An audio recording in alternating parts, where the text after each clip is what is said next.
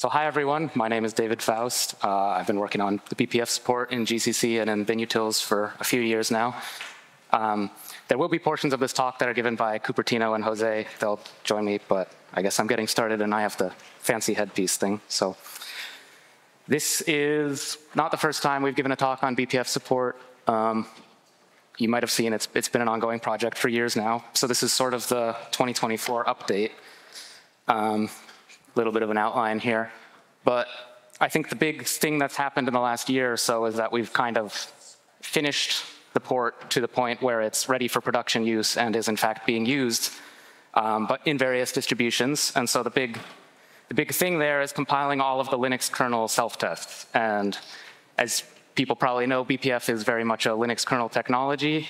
And so the self-tests that they've got there are very, very thorough and kind of push it to its limits in terms of exhaustive test cases, all of the bleeding edge stuff. So for a long time, we've been struggling to implement everything that was required, in fact, to even compile some of those tests. And now those are all in place, and most of them pass. The ones that are not functioning as tests for now are still basically blocked by verifier issues where the code generated by GCC doesn't exactly match the code that's generated by Clang, and some of the patterns that are emitted, the BPF verifier in the kernel doesn't actually understand. So the code is correct, but the verifier in the kernel can't know that it's correct, and so it rejects the tests. But with that point, now that it's a usable thing, people are starting to use it, so it's been shipped in Oracle Linux for a while just because, you know, I'm from Oracle. And it's been picked up and shipped now in the GCC BPF crosses in Debian and in Gentoo and in Fedora, and people are starting to build things with it. So at least in Gentoo, they're starting to build the systemd, the BPF portions of systemd with GCC instead of with Clang. And so that's exciting, not only for us as the GCC people, but also from the perspective of people that don't want to have to carry around a big LLVM install all the time. So moving into what's sort of actually happened, this is, you know, just keeping up with the latest developments in BPF. So in binutil's side, that means supporting all of the newest instructions that they've got. So things like unconditional byte swapping. Previously, the only byte swapping instructions were endian dependent, so you couldn't unconditionally swap bytes for things that you wanted to. There's longer displacement jumps. That was something that they found they needed, rather unsurprisingly. There's signed memory loads and register moves. And finally, there is signed division and signed modulus, which is something that we told them they would need years ago. They said no, why? Yeah, they said no. Why would you ever need signed division? Well, turns out it's useful. So in addition to that, there's things you can do now with some of the newer jump instructions that we've got. So basically relaxation, being able to, if you have jumps that were too far before, now we can relax them. We turned it on by default in the assembler, so it makes sense. Another big thing that happened in the assembler is sort of, there was an awkward difference in terms of how overflows were handled between the original LLVM implementation and what we did. So we've worked with them to sort of consolidate it in terms of, if you have any immediate field, any written number whose 2's complement fits in that will be accepted, and then leave it up to the instruction to figure out what to do with that. And that resolves some of the disparities that there were between LLVM compiled stuff and GCC compiled stuff. And also, with the new relaxation from the previous slide, just realizing, hey, let's not try to relax immediates if we're leaving them up to the instruction, and we'll only do that if there's an expression. Another useful thing has been the addition of taking some of the machine-dependent bits in the elf header flags and saying, okay, let's encode the actual version of BPF that we're compiling here, because over time they've added more and more instructions to the BPF instruction set. And so if you take something that's compiled with a newer compiler, with say compiled to version 4 of the ISA, and you try to load it on some kernel that only has version 3 implemented, then the kernel is going to say, no, I don't know what to do with this. These aren't real instructions. And so the header flags just are a convenient way of encoding that, and then the disassembler honors them unless the user specifies them explicitly and stuff. So that's just pretty useful. The bulk of what's been going on, though, is in GCC, probably unsurprisingly. The first thing, people in this audience might not be familiar with this, but at LPC, I think this is exciting. We had to ship for a while a workaround for the BPF headers, or for the BPF helpers. That's something that's shipped in the kernel, but for GCC for a long time, we had to have this workaround file, and it was a pain in the butt for everybody involved. So we've managed to implement everything we need to use the real kernel version and not our own, and that way it's not a headache anymore. Another thing that we were lacking on was the BPF core, which is compile once, run everywhere, is basically building your BPF programs on one kernel and then running them on a different kernel version. And so that's finally been completed in GCC. Another couple of things are sort of changes in the defaults to match what users actually expect. So for one, the BTF, which is the BPF type format, sort of the type information for BPF programs, that's now the default when you're generating, when you say -G for the BPF target, because that's sort of what people expect by default. And then if you want, you can also generate dwarf with just gdwarf. And the assembly syntax, from the beginning, we've had sort of two syntaxes, because in LLVM, they use this very pseudo-C style thing on the left with the R0 equals. Turns out it's a pain in the butt for any program that expects something that looks like an assembly language and anybody who expects to read assembly language. So we sort of adopted the more typical assembly syntax from the user space BPF project. The problem with that is that there's a lot of inline assembly in the kernel BPF headers, and those are all written with the pseudo-C syntax. So in practice, it becomes necessary to sort of do this by default so that we can compile things that are using those. Also, one thing that comes up a lot with BPF is that you can't have any library calls. And so you can't fall back on things if your instruction patterns don't implement you can't fall back to libcalls if your machine doesn't implement some instruction patterns. So one thing that we've done recently is to make sure that the built-in memmove and memcopy, that family of things, is always expanded inline in a way that the verifier can understand. And that avoids issues with falling back to libcalls and then finding out that you don't have anything actually implementing that libcall, so you can't use the program.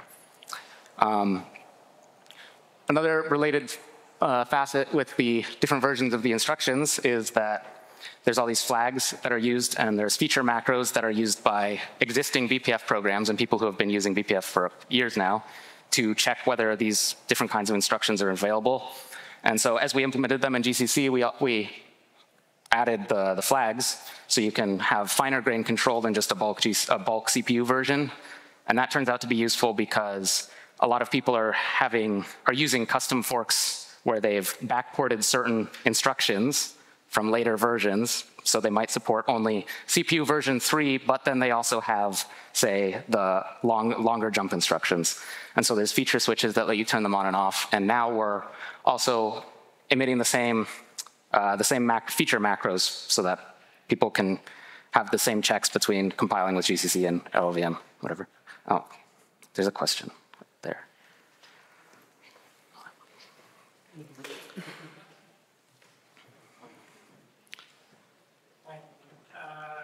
On the power, we used to have a whole lot of wires and clips to enable and disable separate instructions.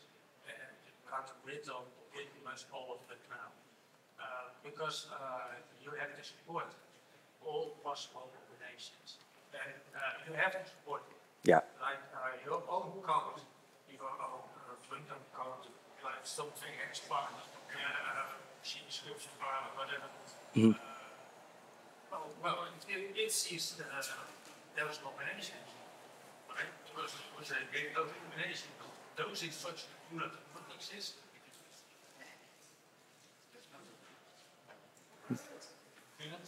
Those instructions do not exist, and the other instructions do exist. Mm-hmm. But those are combinations that won't happen for any same user. And we will not have tests for those combinations. Because are we going to make an exponential number of tests? Yeah. Idiotic tests. Yeah, yeah. And do we want to support this at all?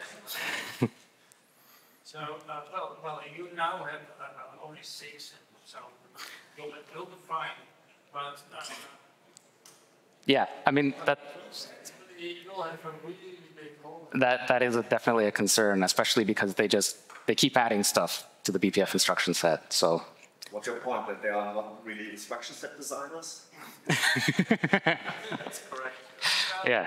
Well, you say that you can do stuff in a new instruction set, but then you have to open the previous generation stuff as well, if you have that new instruction. Yeah. And you do not have a random combination. Yeah, so usually these flags aren't very useful. I mean, what people typically do is they will use whatever is the latest version in the kernel that they have, right? But in very rare cases, they will have an older version, and then they've backported some set of patches for the kernel to turn on one of the new instructions, but not all of them. And so that's, for now, it's manageable. It doesn't necessarily mean it will always be. So, yeah. Well, in this case, at least, here are only 6. Yeah, yeah. Let's hope it stays that way. Yeah, so the next thing that's been going on is completing the core implementation, and I think Cupertino is going to talk about that. So, can you hear me? Yeah. Okay, so last year I presented core, but it was more focused on the how to implement it within GCC, taking as example the initial implementation from Clang. This year I'll focus more on show the end result after it's done, and a little bit of a glimpse of how I did it. Okay, so what is core? Core, like David says, is compile once, run everywhere, and basically the intent is to multiple kernels to be able to run the same binary produced for BPF. It relies on this type relocations in order to patch the code at load time such that it would fix the offsets to access the specific fields of structures or enumerations. And that's basically that. I have a diagram on the next slide that shows a little bit what I meant. So, for example, I don't know if, yeah, it works. So we have 2 kernel versions in this, not kernel versions, 2 structures representing structures within the kernel, for example, right? And one might compile an application, a BPF application that's using this struct as a reference that would be in the binary. So on the other side, you have another kernel version that has a different structure that was compiled and run Pahol and generated BTF information for that version. So the core infrastructure actually generates the code in the best as possible, meaning that with fewer instructions as possible to represent a load or a store of something that you don't know yet where it is in the structure. So, for example, you have the load, and the load would be associated with a relocation that would be patched at load time based on the BTF information to fix up the offsets that would be within the load to be the right patch for the new kernel version. The loader itself verifies that both BTFs are compatible, and if in case some field doesn't exist or stop existing in the new kernel version, it would abort with an error. So the BPF core infrastructure actually is implemented using built-ins. So as you can see, this, for example, the first built-in has 2 operands. One is the field access, which would be, I'll show in an example after. But then they kind of collapse like what would be multiple built-ins in single built-ins. And then the second operand would be what the built-in would actually be doing. For example, let's take a smaller example. This enum value, you would have the enum type and the enum the name, and then you would specify if you want to know if it exists or what is the enum value in this specific kernel version where this BPF application is running. So, so as you can imagine, this could be quite tricky to get, and indeed we needed to hack a little bit the front end in order to obtain this information. to sum up, so all these four built-ins are actually more of like collecting BPF information. None of them has any effects within the code itself. However, this part down below actually is the one that allows to access data, either loading or storing. And it's based on this built-in preserve access index. And this would actually, so if you have such an access, it would generate the code that would be setting the relocation such that it would correct the offsets on the loads and the stores in order to obtain the data from the load. So in the next slide, I have an example. And this is the most simplistic example of this preserve access index, right? And as you can see, you have a store of 42 to this P-B. And because you actually attributed the struct, then this would kind of like annotate this PB with the built-in preserve access index, although it's not the same thing. That's not what's happening, that's what I mean. And so just to say that both of these lines would be kind of the same thing and produce the same result, except that one is loading and the other is storing. And so the assembly result of this actually is a store and a load. And the thing to notice is that the relocation itself is not a regular relocation that is... Do you want to...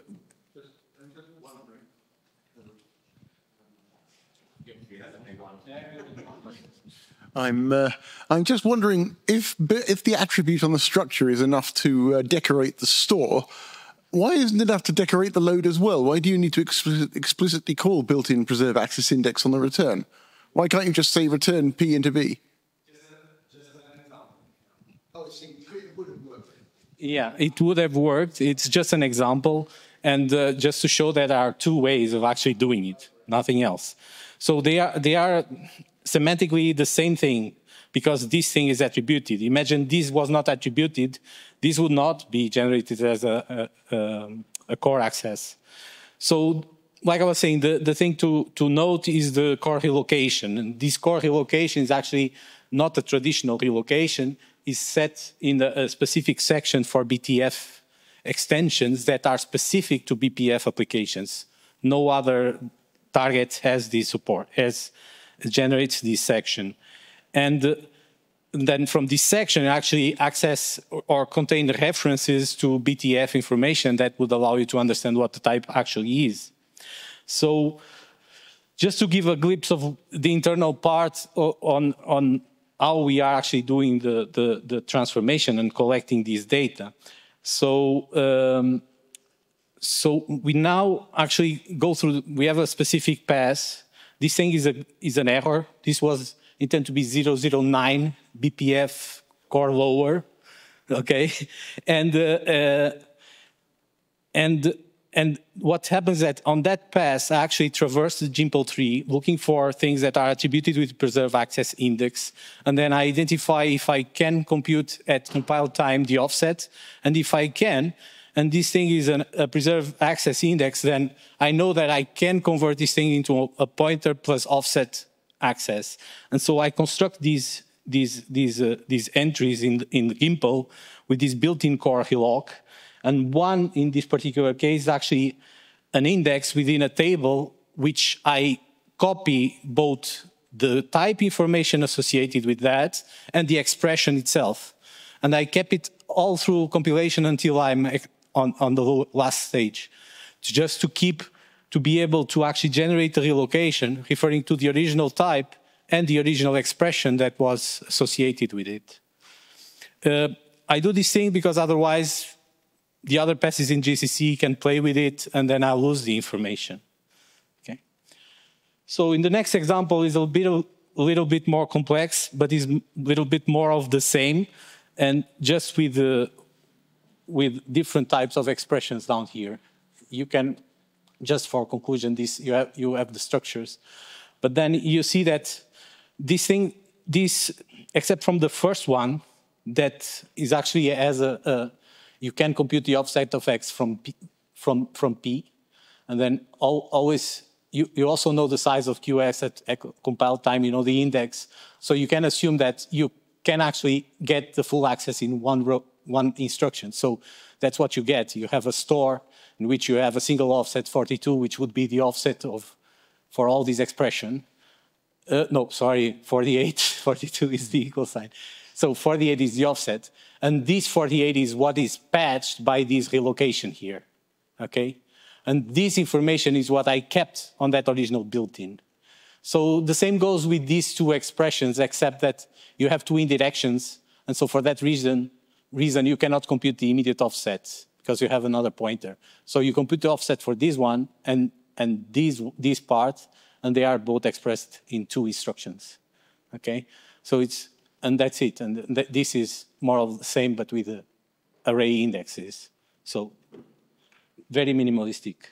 So the other thing, and this is an example that actually doesn't work in Clang or LLVM, and which is when you have like an unknown index in an array access, right?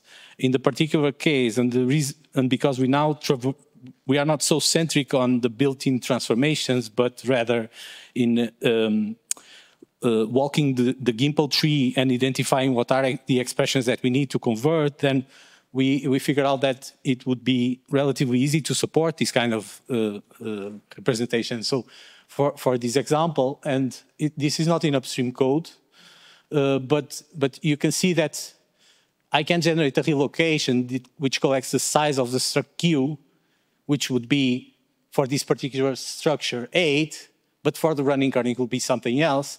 And then we can actually create a core relocation to collect the size of the struct, and then having the arithmetics to actually compute the position in the next pointer to actually get the access. And that's exactly what's happening here. The thing to notice is that in this particular example, we actually are lucky to have a Gimple format of this type.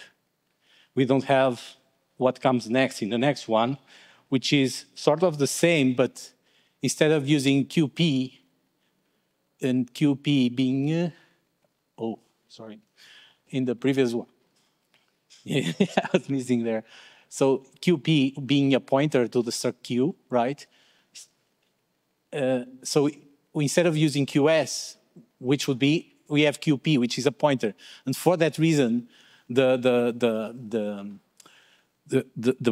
parser or the front end actually doesn't generate this array ref, but instead generates pointer arithmetics, which then will be harder to unveil and discover that the particular 8 that is here is not the size of the struct. So it would be extremely interesting to actually be able to annotate these 8 in the Gimple format in order to say, okay, you know, this is an 8, but it actually comes from the size of the struct. And in that particular case, we could also support this kind of code. Yeah, go ahead. Yeah, but this is exactly what you're doing, right? In the example before, you annotate the 8, the size of Q. Well, yeah, right, I know. So you do that in the example before, and you are not doing it here, so I don't see the principal difficulty. Oh, sorry. So yes. This is the Gimple format, right? Yeah. One example, if I have this QS, if I have this type of, sorry. Yeah, so in the Gimple, and this is really in the Gimplification step, right? So in the Gimple, we actually have an expression like this, which is, this would be an array ref. On the next one, you don't. On the next one, you have the pointer arithmetics. It was expanded. So Of course, you have to. You need to change the expander that actually calculates the expression and substitutes the 8 in this multiplication by an extra instruction which you can annotate. Of course. I just wanted to say that there are no principal difficulties in that. It's just you need to change the expression expander. Nothing special, I guess. Yeah. It's nothing special. It's just that we didn't do it yet because it's not actually a pattern that Clang supports. So our target is really to support whatever they have, and then just showing it as a next step. So I'm just finishing. So just to finish, like we stopped having a kind of built-in centric idea of how to implement this thing, and it goes to a Gimple traversal format. We use this get inner reference as the way to figure out, to extract the information of what is computable at compile time and what is not, in order to do a recursive transformation. And yeah, so we are running self-test. We did run the self-test. We actually found many bugs with it in core. And yeah, upstream we are just compiling BPF or the self-tests, but in the house we are actually running. So we'll look forward for it to be running upstream. Thanks. Okay, so the next thing, there's BTF, which obviously the core stuff relies on, but also in general is pretty centric to BPF. So I just want to clear up in case anyone's unfamiliar, just quickly. BTF is the BPF type format. It's not exactly a debug format in that it's meant to represent just type information so that the programs can be loaded by the kernel. So it's different from Dwarf. You can kind of think of it, it does have shared ancestry with CTF. So it's sort of a ugly domain-specific cousin of CTF. And as Cooper showed with the core relocations, you need also BTF for the kernel itself. So you've got sort of, there's really, even though it's domain-specific in terms of you generally need BTF for BPF programs to be able to load the program. In order to load the program correctly, you also need BTF for the kernel that you're loading it on. And so in GCC, you can generate this for any target. It's the default for the BPF backend, but if you wanted to generate it for other targets as well, you could just pass GBTF. The only constraint here is that we're only dealing with C. So if you are running the compiler and you're running it as a C++ compiler, don't do GBTF because you either get something incorrect or I think it'll just say, it might ice or say sorry. It just says no. Oh, it just says no. Good. That's what it just should do. It should just say no. So in terms of what BTF actually looks like, it looks like this. It's a lot like CTF in terms of you've got some source on the left and you've got the BTF for it. You've got different, you've got your integers, you've got structs, you've got pointers. There's forwards for the forward declaration of A there, and functions, function prototypes, and they just say, here's the function, here's the return type, here's the argument types, and then they refer to each other. Starts all over. Yeah. Yeah. So the big thing, most recently, I guess, I refactored a lot of the BTF implementation in GCC just because it was getting, BTF has grown a lot over time, similar to BPF, and so it kind of became a pile of hacks of adding things into the implementation that weren't there in the first place, and it got very ugly, so I rewrote a lot of it to make it less complicated and easier for myself to maintain and to extend as they keep adding things to BTF. And there were a couple of nice bug fixes in the process. So there was an issue where BTF has these datasec records, which are sort of like they record for different sections what variables are in those sections and how big they are so that it can pass that information to the kernel BPF loader or whatever other BPF loader to correctly allocate space for the variables in each section. And in the old implementation, there was actually a bug where if you had things that were variables that were completely optimized away, so you have some variable that you declare in the program and it gets, I don't know, constant folded or whatever, and it doesn't exist at all in the resulting object, the intent of BTF is to represent what's in the resulting object, not what was there at source level. And so we had erroneous datasec entries for variables that were at the source level but had been totally optimized away, and then there were still entries in the BTF claiming, hey, you've got this variable x in BSS that you need to allocate space for, but actually x has been completely removed and constant folded. Another thing here is that there's a better cut between what's going on in the early passes and what's going on in the late passes, and that's something that we're going to be dealing with in the future because right now you can't generate BTF with LTO or you'll have problems. So that's great. Make it less complicated, make it easier to maintain, make it easier to extend. And then we can immediately throw that all out the window by complicating things again. So this is gprune BTF, which is an option that was added earlier this year. And the motivation for it is basically, this is an example of a self-test from the kernel. And this compiled, compiling with GCC, compiling with Clang, generating the BTF, and then comparing them. And so GCC on the left, you can see for this one self-test, and this is an extreme example, I'll admit, but it was generating more than 8,700 types in the BTF. And so the BTF section was absolutely huge. And the kernel people are saying, what's going on? Why are you wasting all this space? Whereas Clang is only generating 56 types for the same program. And the reason, really, is these includes. And so as a general thing, if you're a BPF program that you're loading into the kernel, the BPF program is going to interact with some kernel data structures. So you need definitions of those kernel data structures. But typically, your BPF program is only interacting with 1 or 2 structures at most, and maybe it has to read a field and write one other field. But by pulling in these headers, you end up including thousands of types. And because internally in GCC, we have the internal dwarf die tree as the canonical debug representation, all of that was being translated into BTF. And so you end up getting all of the types from all of the headers that you've included for your BPF program, even though you need to access just one structure. And so it became pretty common that with just the kernel self-tests, we're getting a magnitude of 10, or an order of 10 size increase in compiling with GCC versus compiling with Clang. And digging into that a little bit, I began to realize that really we have 2 modes of BTF generation. On one hand, there's generating BTF for a BPF program, which is you want as little as you possibly can have for that program to be loaded correctly by the kernel. But on the other hand, you need all of the BTF information for the kernel. And so you've got these 2 different modes where on one hand you want minimal BTF so that you can have a small portable thing that loads quickly and is verified quickly. And on the other hand, you need everything. And since we are supporting BTF not just for BPF programs, but for anything, the hope is that eventually, when you go to generate the BTF for the kernel, you can just do that directly with the compiler. Right now, you can't do that because the linker doesn't understand what to do with BTF. But currently, what they're doing is you need BTF for the kernel, you generate dwarf for the whole kernel, and then you translate it into BTF using PA-hole or some other tool. That's kind of an annoying process for everybody involved, and it takes some time.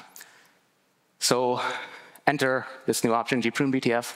Basic idea is just to try to find out what that minimal set of type information that you actually need is, and then only generate that. And the catch here is that Clang does this unconditionally. And so we need to be, ideally we would be compatible with what they're doing so that people aren't getting unexpected differences in the type information. So a special thanks to Yang-Hong Song, who developed this on the LLVM side to help make sure we were compatible and doing the same thing in terms of this pruning. And it turns out that they really wanted this to be on by default, so we did it for them. You can turn it off if you want. But in terms of what it actually looks like, it looks something like this. So if you've got some struct that you're pulling in from a header, and then the BPF program, the only thing it ever does is it reads through a pointer, it reads that that my pointer, arrow X, right? And so inside of struct C, you've got a pointer to struct B, and B could be some massive common data structure in the kernel. But if in this program you never actually use anything in struct B, you're only pulling in the type because it's part of some other type that you want to use. Well, you can, instead of generating all of the BTF information for structs for B fully, we just replace it with a forward that says, you've got the struct C that you're using, you have a pointer to struct B, but you don't actually care about the contents of struct B. And so this is basically the idea with the pruning, is to say, starting from what you actually use, what do you need, and anything else that you can get rid of, you get rid of. And so that resolves the big size difference. Gotta quickly check the time here, okay. Yeah, well, I'll need it. So the other big thing that is missing in BTF at the moment is type tags and declaration tags. And these are fairly kernel specific. The issue here is that there's a lot of semantic information associated with types that isn't actually encoded in the type system in terms of things in the kernel. And so the reason that you want this is so that you can pass that information to the verifier. So if you've got some pointer that comes from user space, and you've got a BPF program that is interacting with a data structure or something that has a pointer like that in it, you need to check in the verifier that the BPF program is not doing inappropriate things with that pointer. Yeah. I can, oh, yeah. So just a few comments about the verifier. Yeah. There's no specification for it, right? No. No. It's implementation defined. Okay, so two questions. One, I was wondering, Cupertino may be better for this. How big is a typical core program? Because all these, are they ever generated programs or what? Because verifying the relocations. Yeah, so typically BPF programs are quite small. You load them for like some specific hook that you care about, right? Okay. And the second one is, how much does the verifier do with BTF anyway? Or is it unspecified and it may do more at some point? Because you sort of answered it. It's pretty much, it's unspecified and they may do more at some point. So one of the recent things that came up actually is they want the ability to say that a pointer type may be nullable, like the value of this pointer at the entry to the function may be null or it can never be null. And that was something that they wanted to have that information in the verifier to correctly analyze the BPF program. Brilliant, thanks. But there wasn't any way of representing that until type tags. So the mechanism that they've devised for this is to basically have this way of associating arbitrary user strings with types or with declarations in the program. And then those strings are recorded in the debug information for use by post-compilation analysis tools, most particularly the kernel verifier. The thing is, though, that this isn't just BTF specific. You also need it in Dwarf because you need to get the BTF for the kernel, you need to go through Dwarf. And that means you need to represent all of this in Dwarf. So how do you do it? Well, there's a clear ideal way, which is that you treat a type tag, a type annotation, whatever that may be, the arbitrary user-specific thing, well, you just treat it like a const or a volatile, right? And that's the natural way of representing it in terms of these Dwarf guys, for example, that you just treat it like it's a const or a volatile. And the problem is, of course, that any implementation, anything that's doing anything with Dwarf, if they don't know what this annotation die is, then it breaks, because you can't follow this type chain. So what is happening today is this format where they've got the annotation dies emitted as the child of a declaration, or for decal tags, it's just the child of a declaration, and that's simple enough. But for type tags, what they've done is said, hey, we only care about this right now for pointers, so let's make it the child of a pointer with the semantics that it applies to the pointee. And that doesn't break Dwarf, but then there are cases where you have some type that's not pointed to by anything and you have no way of representing that. So we discussed this and we brought it up and we said, hey, what if we kept a similar thing, but instead of the semantics that it applies to the pointee, we'll say, just make it a child of whatever type it applies to. And that's great, because now you can represent the annotations on any type. So you've got some simple pointer to an int, and you've got a tag which applies, to, in this case, to the pointer itself. But you could just as easily move the tag and apply it to the integer base. Just to get this clear, the annotation here is acting like a sort of paint that applies to the pointer, and so anything which points to that pointer is assumed to have that annotation. Where normally you would assume that you would expect to represent this by putting the annotation in between the variable and the pointer.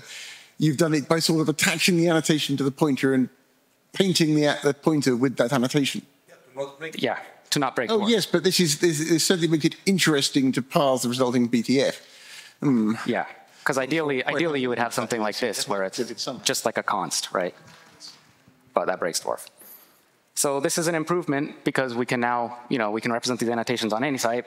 But then what happens if we do something like this, where we've got two integers, they have similar tags, but now because we've attached them as children of the type, if you have the same type with different kinds of annotations, well, you have to duplicate it, and then you have to share, you have to duplicate the base type and then have a bunch of different annotations, a lot of which are exactly the same information. So in this case, we've got the BTF type tag tag1 in two different places, and that's not shared. And So it breaks, it doesn't break dwarf, but it's not great. It's wasteful. And so this is sort of the agreed upon thing that we're going for next. But it's not actually been, there's a patch series for it in LLVM. I have a patch series in it for GCC, which when I sent, there was the very clear complaint that, hey, this is wasteful, maybe we can do better. Since it's not into the mainline LLVM and not into GCC yet, well, there's time to improve. And so recently, this is including some of the feedback that we got on the original version of the patch series. This might actually end up being basically the same proposal that was come up by someone at Cauldron last year. I couldn't attend, but I heard from Cupertino. But the basic idea is, what if we add, in addition to a new dwarf tag, we also add a new attribute? And that attribute just holds a reference to a die, if there is any, and then we can chain them together by using the attribute for the annotation that points to the dies that hold the actual information. And then if you've got a whole bunch of things that are shared, well, we can share them. So the basic thing is, it looks something like this, where rather than being a child of the pointer type here, you've added this AT annotation that points to the die, and that die holds the information. And consumers which don't know about the annotation can safely skip it, because there's a whole set of rules for extensions to the dwarf attributes that as long as you obey these things, then it can, you're safe. In this case, because it's just a die reference, consumers can safely skip it if they don't know what it means. And now, going back to some of the waste, right? We can actually reuse these things where we've got, rather than having the base types that both independently have the same tag1 annotation, we just have one tag1 annotation, and then we have a tag2 where it's needed, and then we chain them together. And so for the X declaration, it's an int, and then it has an annotation of tag2, and then it has an annotation of tag1. And for Y, it's just got the annotation of tag1. And so that's great, because now we're sharing and reusing, and it turns out that a lot of the time you've got a whole bunch of different types in your program that all have exactly the same set of annotations. And so with this format, you only need those annotation dies once, and then you can share them. Yeah, Nick. There is another problem with the previous implementation, which is if you've got two translation units, one of which has has both of the same type, and in one of them it's annotated, it's tagged, and in the other one it isn't. You can't deduplicate those together because the types have the same name but different annotations. And you can't, with this representation, you can just have the annotation hanging off it, and some variables use the annotated version, some use the unannotated one. With the previous implementation, that's impossible. You have to conflict them all. Space wastage and generally a nightmare. Is there a question up in the back, or is that just pointing? Okay. No. Oh, there is. Okay. Thanks. What would happen if you had a third line that would say int __ tag2? In that case, yeah. So in that case, there are some cases where it's unavoidable to have duplication. So if we had a third declaration here that was an int z, say, that was only tag2, then you would need a separate tag2 that doesn't have an annotation chain. But there's at some point, there's a level where you can't really avoid some amount of deduplication. And so this works with ints, which is great, but of course it works with any other type also. So this is the same thing, but instead of another int, you've got some struct pointer, and it could have a whole set of other annotations or other types before it. It could be, a pointer to a pointer to a pointer to a struct. But right at the end of the day, you're just using these same two annotation dies. And so you can have, n different types that's sharing the same annotation chain or the subchain. Now, another interesting aspect of this is that the ordering is actually preserved. So in this case, we've got the ordering of the two tags, tag1 and tag2 here, is actually important. Because if you switch the ordering, then you would have the chain of annotation dies be the other way around. So that's something that it's not clear whether that's useful or not. If you decided that you didn't care about ordering, then we could do some additional deduplication, because you wouldn't need a chain of dies that is, tag2 points to tag1 and tag1 points to tag2. You could just say they're the same. But that's something that it's not clear yet whether we want that or not. So that's sort of where I'm at. I wanted to finish a proper, proposal of this. The problem right now is that the implementation with the child dies, that's been implemented in LLVM, but in GCC there's been pushback saying, the dwarf format is bad, let's change it.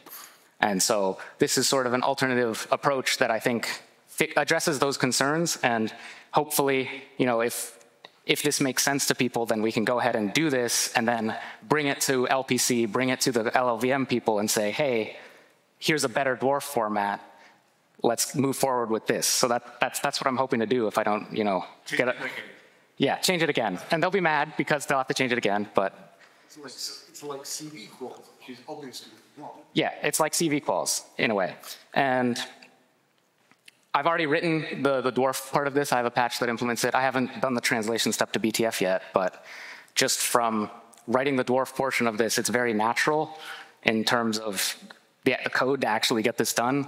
And to me, it just kind of, it smells more right than the previous approach in terms of the previous approach is ugly to implement. So that's usually a good sign that it's a bad idea. So something that probably is this ordering preservation thing, which with qualifiers, it doesn't happen, right? It's more like a set that... right. I think that if we decide that we want to have it as a set, I think we should make GCC to actually swap, even randomly, to make sure that nobody relies on... Yeah, we can take a page serious proposal, yeah. Okay. Yeah. Yeah. Right, to avoid that. I think from what I've seen, I think there is some interest in keeping the ordering preservation for some of the kernel attributes that they want to use, but we'll see. I think it's kind of neat that it preserves the ordering, but it's not something you should necessarily rely on because at the source level, these are just two attributes that apply to the same type, and you're not guaranteed which one comes, first. Logically, they just apply to the same thing. So that's sort of it for the tags. That's where we are at the moment. Hopefully patch series for this coming, and then we can move forward and say, hey, this is a better format. Let's implement this also in LLVM, and then we have an agreement, and we're good to go. So, isn't there supposed to be? Oh, whatever. So turning the page a little bit, that's kind of everything that's been done until now. That's where we are today. And I don't know why my section transition slide didn't appear, but up at the top you can see this is moving over to open items and future work. So the next thing that we'd like to do really is to have proper BTF support in bin utils like we have for CTF. And that's something that likely we will need to do anyway if we want to support LTO and BTF, which we do, then we're going to need to have a linker that understands what to do with BTF. And because of the relation between BTF and CTF and the commonalities between them, well, a great idea is, hey, let's just use the libctf support that we've got that already knows what to do with CTF, and BTF is very similar. So let's go ahead with that, which I think Nick is going to talk about. Is it tomorrow? Yeah, so see Nick Alcock's talk tomorrow, and there'll be more information, I think. Yeah, the dumping is also something that will fall out. Yeah, the dumping, as Nick just mentioned, the dumping is also something that will fall out of that. And the BTF dump format as well, because at the moment, I'll add the BTF dump format as well, because at the moment it's got a quite different dumping format for CTF and arranged to be able to use either with either of them. Okay, just going to quickly go through the last couple of things because I think Jose's got a little bit to talk about and I want to leave some time for questions. But there's also the issue of that in general for BPF, we're compiling for something that we're compiling for this verifier. We're not really compiling for an architecture. And so the problem is that we can emit code, we'll generate code that is valid and does the right thing, and the verifier doesn't understand it. And then it rejects it, and it rejects valid programs. And it becomes a big annoyance because the code generation depends on what happens in a lot of the middle end passes, and at any time there could be some new optimization or even just a bug fix that causes GCC to emit a different set of instructions, and now it's one that the verifier doesn't understand, and what used to work gets rejected. Sam, yeah. How modular is the verifier implementation? I mean, could we? Yeah, I know, right? It's one function. Because it would be interesting if we could have an optional checking pass where we ran the Right, so ideally we have some formal set of, these are the things that the verifier verifies. You know, these are the rules that it checks. Yeah. And then we can sort of have some sort of pass in the compiler that does that, but that is kind of, that's a huge can of worms. And that's the other thing I was going to ask. They're never going to do that, and they're never going to stop improving the verifier, or, you know, improving. But so there's been prior talks on this. You can see, I think Jose talked last year about the challenges of compiling for verified targets. We haven't really, you know, made much headway in that realm, but it's sort of a future problem. And there's some other things on the horizon. Jose, do you want to talk about this? Or?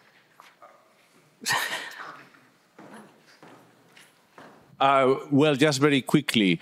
So BPF has a memory model.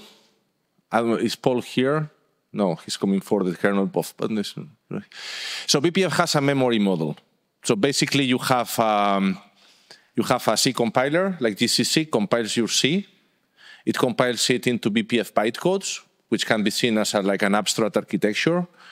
And what is new now is that this abstract architecture, it has a memory model, which is basically is based on the kernel memory model. You know that the Linux kernel, they don't use the C memory model as such, but they changed it, and they are using their own memory model, LKMM, I think it's called.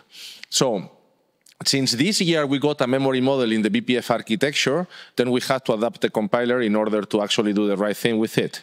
And part of that was basically to generate something sensible from the different built-ins, atomic built-ins, like fetch and add and fetch, you know, like or, and so on.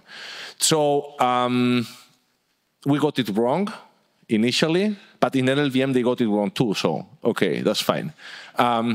So basically this is what is now in the slide, is the latest version of it, that it's been right now being discussed in a pull request in Clang. That's the BPF LLVM hackers are working on that, and we have a patch for this that we will put in GCC as soon as the other part gets applied. And then there is a little add-in there, which is that now we need in BTF support different qualifiers for the types, like const, volatile, and so on. And now we will need a way, like Dorf has, like this atomic qualifier for types, we need to add them to BTF, and we will coordinate with the BPF people, with the kernel people in Plumbers.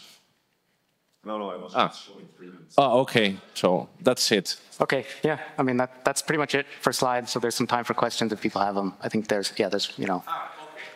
Okay. It's blank for a reason. Okay, this will be very fast because so there are more time for questions. Okay, so the maintenance model. Okay, first I got some notes here. The pseudo-C assembly syntax. It's a horror. It's a huge mistake, but it's there. So, but we will still fight. We will continue the fight. So BPF can still have, you know, maybe in the future, some sane assembly syntax for doing assembly things, right? In assembly ways. Okay. Also, the ISA evolution on BPF and everything, those are not like, so to say, like Porphyrian categories. I mean, they have not been like that forever. Like I'm mentioning because Seger, you know, he made those comments. I mean, those different instruction categories and everything, they have originated like organically through time. So it's not something, it's not a design from scratch of an instruction set. So on that way, you know, it has to be understood. For example, core.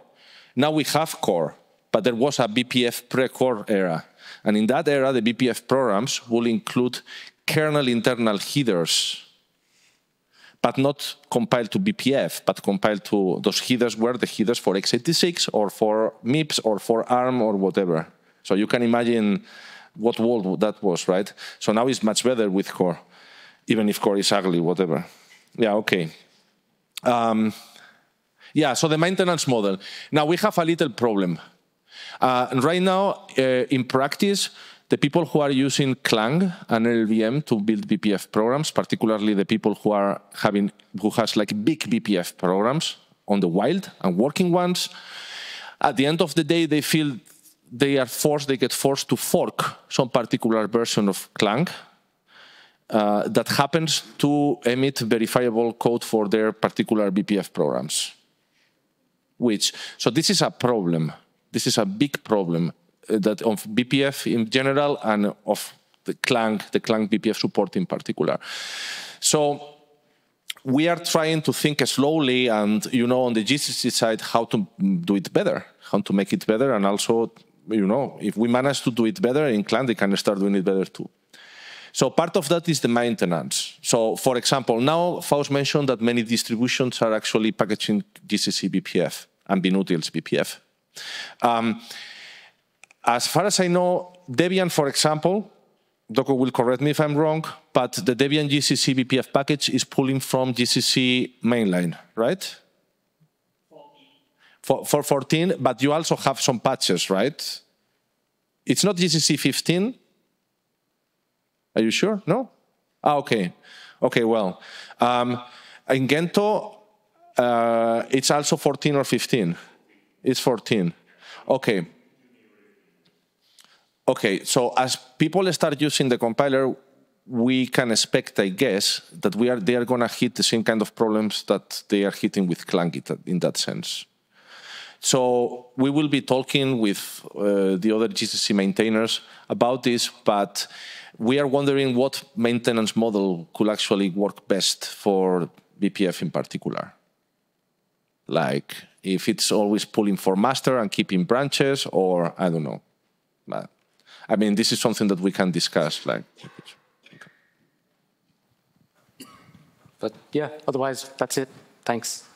Last 2 minutes. Yeah. Oh, there's at the back. Up in the back, yeah. You had a slide that were talking about GNU BTF for the duplication, and 2 points. You were BPF programs, we can get rid of the duplication. Oh yeah, that's the one. And then point number 2, you say PAHO-like. So correct about the GCC support, it wanted to add the BTF section to kernel. When you were building the image, there was a phase that PAHO was running, processing some dwarf information and transferring it back. So with this support of number 2, there is no need for PAHO anymore? There still is need. So first, there's the aspect of linking, where the kernel is built out of many objects and they're linked together. And right now, the linker doesn't understand. But even supposing that we get that completed, there's PAHO or PAHO, I still don't know, is doing a little bit more in terms of there are some things that it adds into the BTF section for the kernel specifically that it knows about that in the compiler we can't do correctly. And so even, and I think the PAHO people would be happy to do this because it also has a BTF reader. So in that future where we just generate BTF for the kernel directly, then PAHO will still have a place in terms of we output BTF and then it modifies some and adds whatever is needed. And so it reads in the compiler emitted BTF, appends a little bit or adds it or whatever it does, and outputs BTF star, modified BTF. The linker deduplicated BTF. Yeah, the linker, yeah. So, otherwise I think we're out of time. Yeah, thanks.